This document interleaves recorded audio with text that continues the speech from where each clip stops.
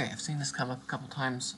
Folks are, as they move on from their work to home, they're starting to realize that Connexion needs the Arial Unicode font. Windows no longer provides it. And if you haven't been putting it somewhere where you can grab it, which technically violates the license, you're kind of in a bit of a pickle because now you can't use a lot of the diacritic kind of fonts inside your records, at least to be able to display them. So I'm going to go ahead and show you how you can do this using a different font set. So the Arial Unicode font is a single font. It's a true type font, so there are roughly about 39,000 characters that it composes. That roughly breaks down to about 50,000 individual glyphs. So those are the individual images that are inside the file. Google's been working on an open source one. This one is called NOTO. It's roughly 1.1 gigabytes. I'm not going to download it. I already did, so I'm going to kind of skip some steps. But you would download the font. It's a zip file. And inside that font, it covers roughly twice to 3 times at this point the number of characters that the Arial Unicode font covers. The problem is they do it differently than they do it in the Arial Unicode font. So the Arial Unicode font provides the font as a single font type. Arial Unicode, the NOTO fonts work in that it breaks down the individual fonts by language and then uses a single font at the top level for the family. Now, depending on how Connexion builds the application, Windows uses what's called font inheritance. And so you point to the font family, and Windows can read all of the fonts within that family down from whatever the branch of the tree is that you're working with. So for NOTO, the NOTO fonts, you want to set your primary font type to be the font type at the basically the root of the font. You don't want to set it for a particular language, or otherwise the other languages can't be brought in for display. So I'm going to show you kind of how that looks, how that works, and I do have Arial Unicode font on this machine, so I'll flip back and forth so you can see the differences. So we go ahead and we download it, so I'm going to pretend like I already downloaded it, because I did. The font gets dropped into my downloads file. I went ahead and unzipped it. This takes a long time. It's a big font. So you'll see a mixture of true type fonts, so TTF, as well as what we call open type fonts. They're let's see if I can find one. They're OTF fonts. Windows 10 supports both, so here's an example of that. So the difference between the two is roughly one is an open font, one is technically not. The way that Google's been working with their partner to do this is they've been creating a mixture of the two.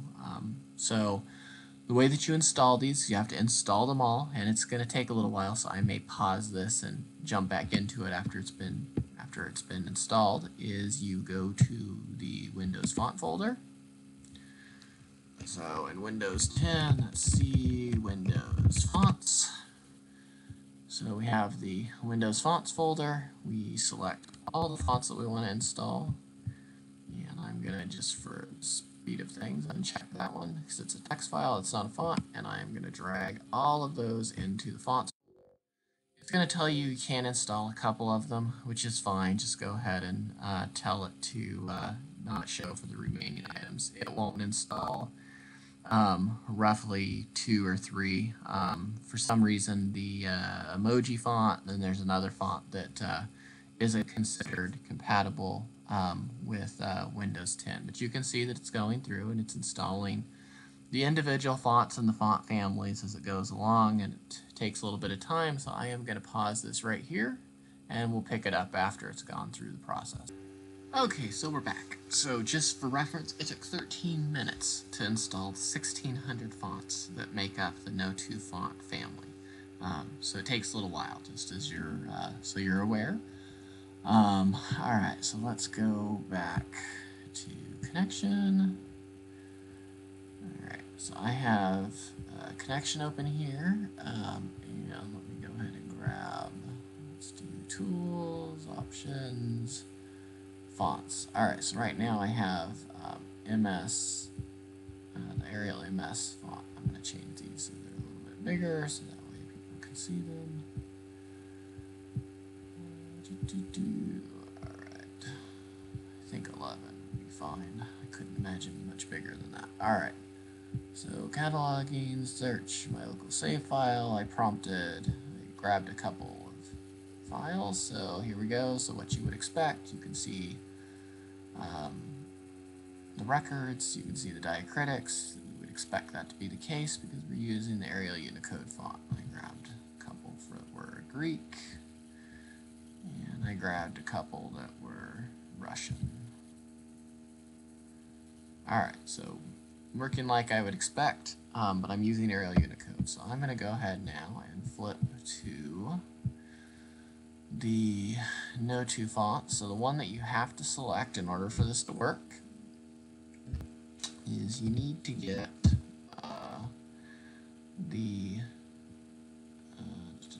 I guess I'm going to close this because I need to reload the fonts since I had installed while I had this open. Alright, so close, reopen.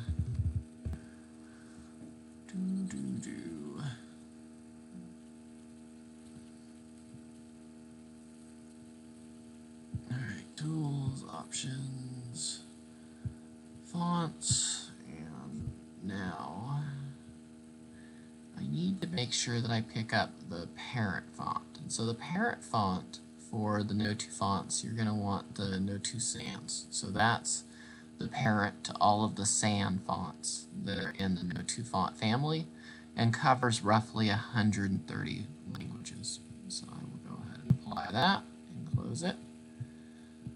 And now we will go back to my local save file and look at the items, and you'll see again the diacritics are showing up in my list. And if I open them up, you'll see that my diacritics are showing up inside of my records. This includes records that I thought were Greek, as well as Russian. So what's happening here is the actual Sans font itself that I've referenced only has roughly about 250 characters mapped to it, but it's the family parent to all of the fonts that are part of the Sans family. And because the application, Windows, is using font inheritance, it will traverse down the family tree to find the various elements that belong to that family. So as long as the language belongs to that family, it'll pull into the resource. Now, assuming OCLC hasn't done anything crazy inside of Connexion, you should be able to download that 1.1 gigabyte font, install it onto your Windows 10 system, and use it instead of the Arial Unicode font. If you work for an organization, say for example like Ohio State, we keep a copy of the font so that when we move machines from Windows 7 to Windows 10, that we have a licensed version of the font that we can pass on to those machines. It would be it would actually be something we would have to look into if we could actually even give it to people in a remote working situation, because the license is for work done at the university. But this is a free font. It should work for you. It's actually the font that I recommend people use for MarcEdit because it does cover a much larger language base than the Arial Unicode font, and for reference, the Arial Unicode font is no longer being developed. So hopefully that's helpful. If you have questions, you can go ahead and toss them into the thread here, and if I see them or possibly somebody else sees them, they can try and answer them.